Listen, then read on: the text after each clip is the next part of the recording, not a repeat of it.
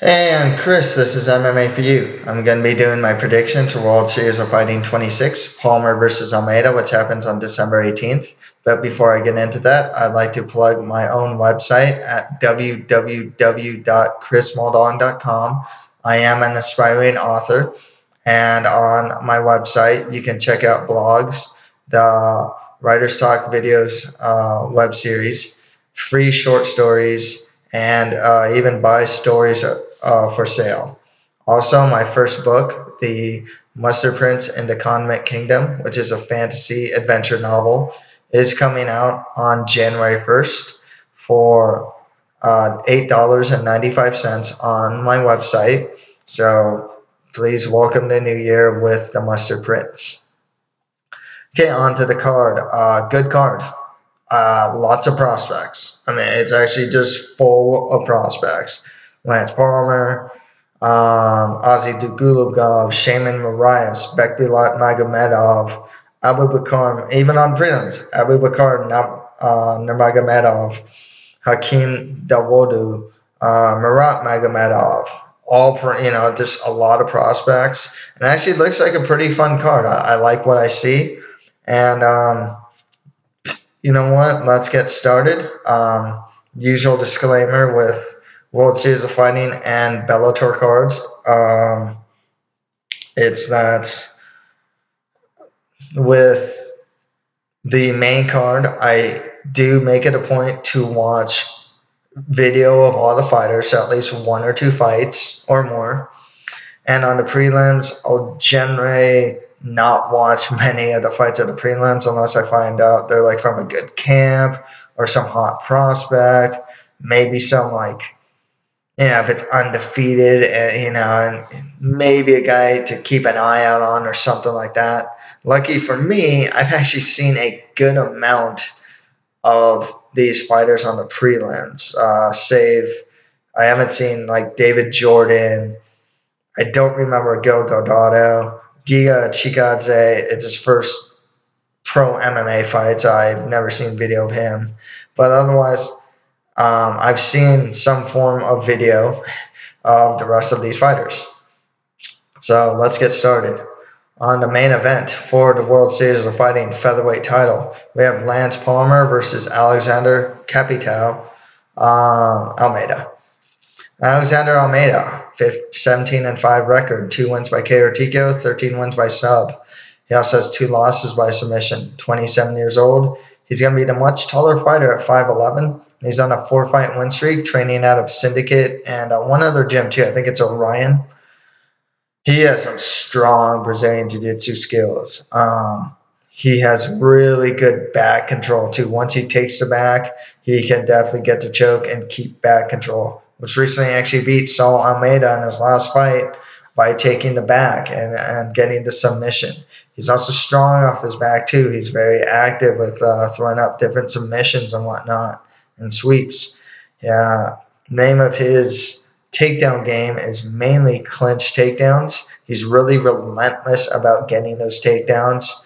His stand-up, though, it's a bit awkward. He doesn't look like a comfortable striker.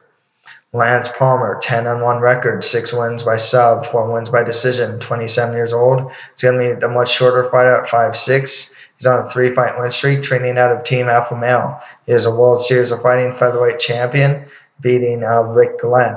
He's a strong wrestler with really strong top control, and his stand-up has been improving.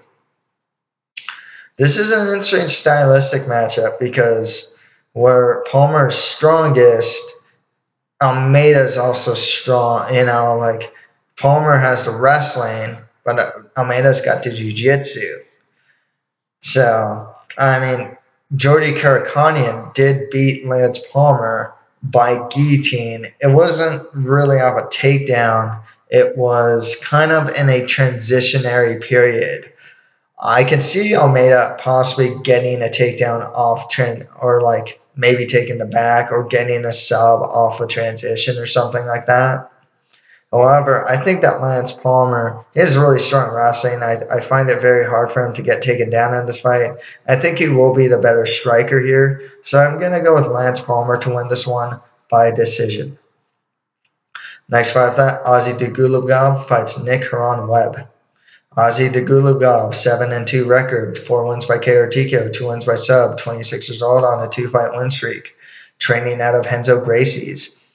His stand-up, he's closer to a brawl, not really a brawler, but he's a single strike type of guy that throws everything into his strikes. But he's real heavy-handed. He knocked out Keon Caldwell out cold, for example. And he's a good wrestler, too. You can watch the fight against, like, Chris Wade, who's like he's in the UFC now, Chris Wade. He's a really well-known grinder. And Dugulubgov was able to take him down, even.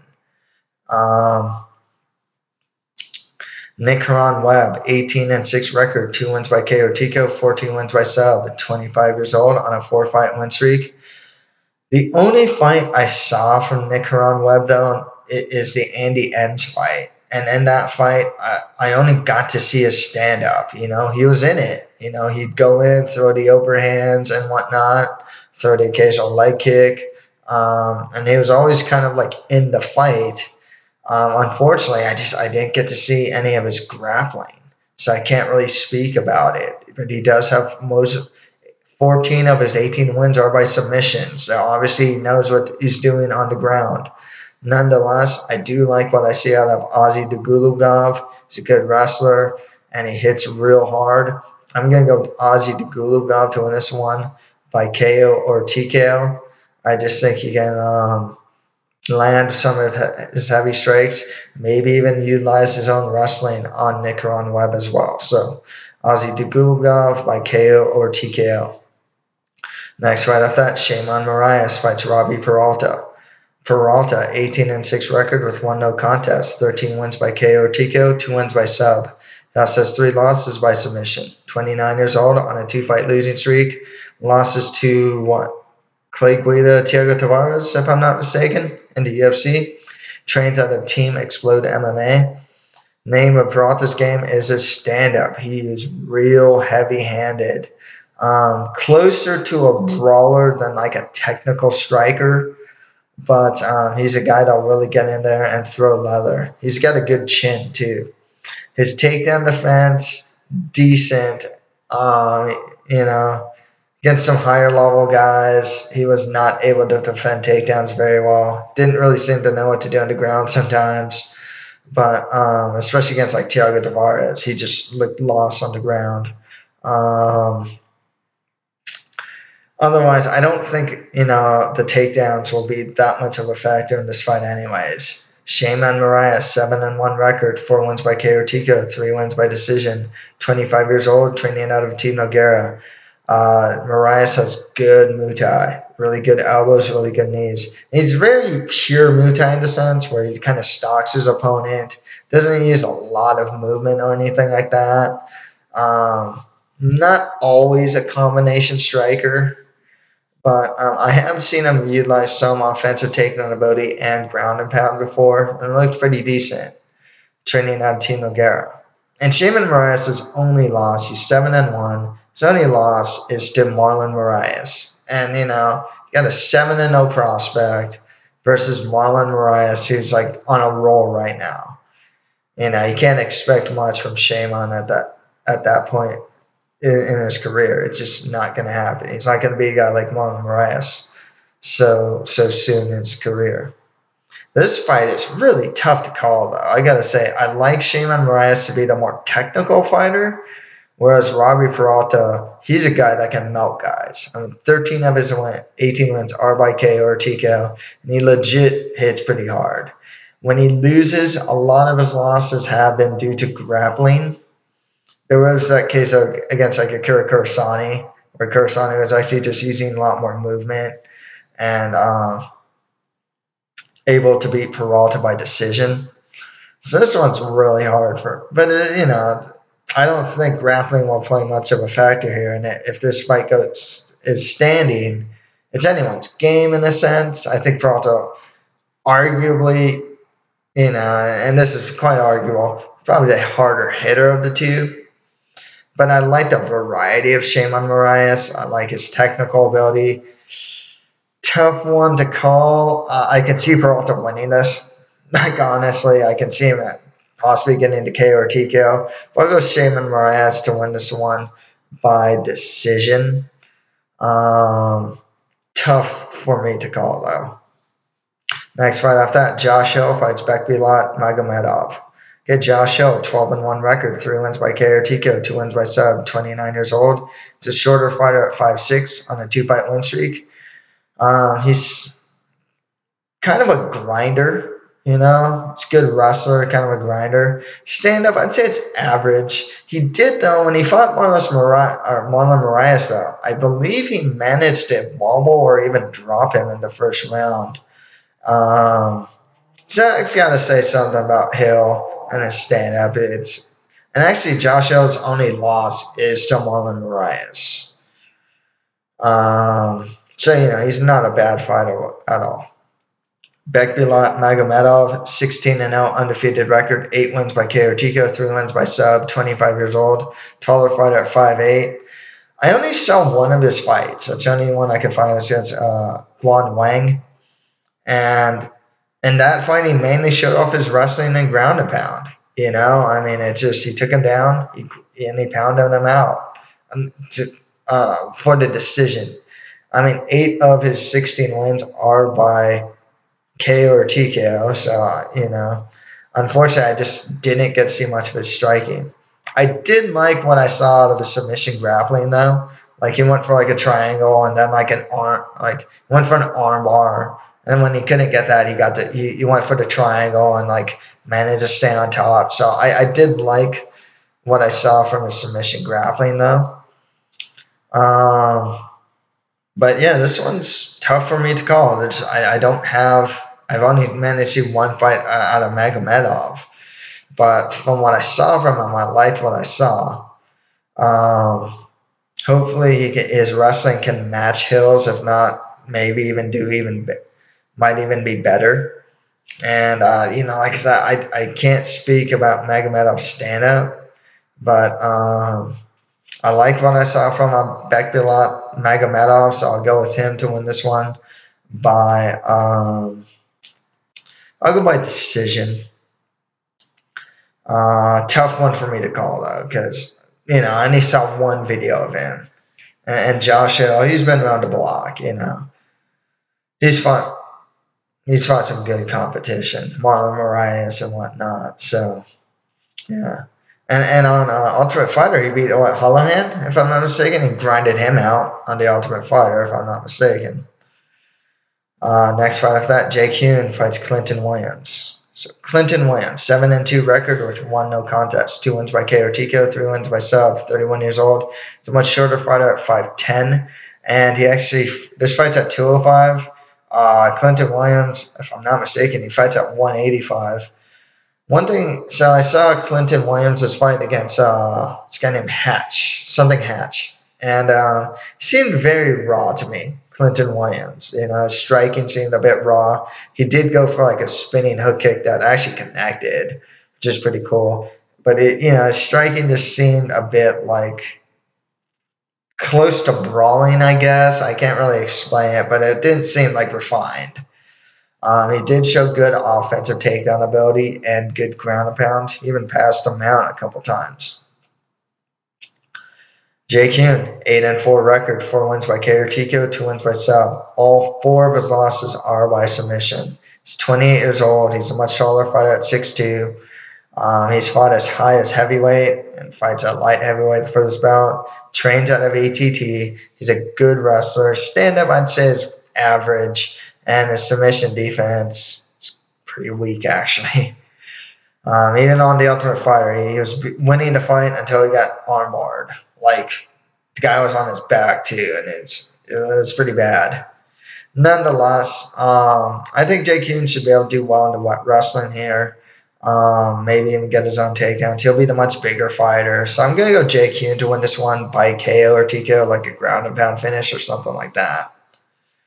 Okay, on to the prelims. Danny Davis Jr. fights Abubakar Nurmagomedov. Danny Davis Jr., 11-9 record with 1 draw, 2 wins by KO or TKO, 2 wins by sub. Also has 5 losses by submission. 33 years old. It's going to be he's pretty tall at 6'2". Trains out of dry cell jiu-jitsu and extreme couture.